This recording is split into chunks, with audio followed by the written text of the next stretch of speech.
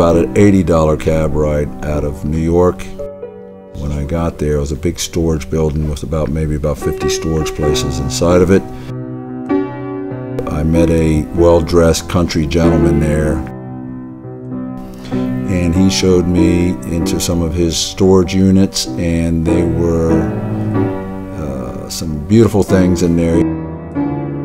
Nothing that really grabbed me, nothing that really stuck out. I've been to so many places, and I was looking for something special. As I was ready to leave, he says, "Listen, Richie, I know that you're a musician, and I have something for you. It's really great.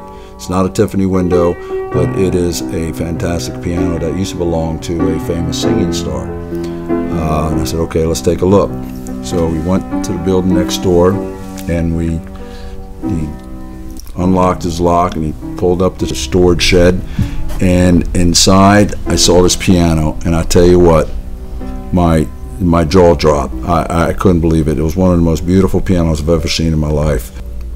I noticed up on the wall, up on the left, there was a whole line of dresses, real fancy dresses that had like sequins and the stones, and really nice ones that looked like they were very expensive at that time. And then there was also a huge carrying case about 7 foot tall and about 5 foot wide.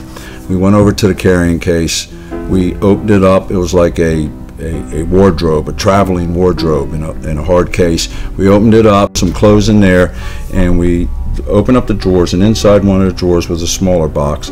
We opened up the box, and there was pins in there that had WH.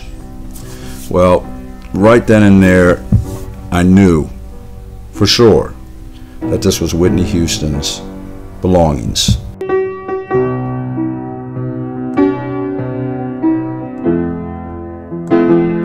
This was her piano, her dresses.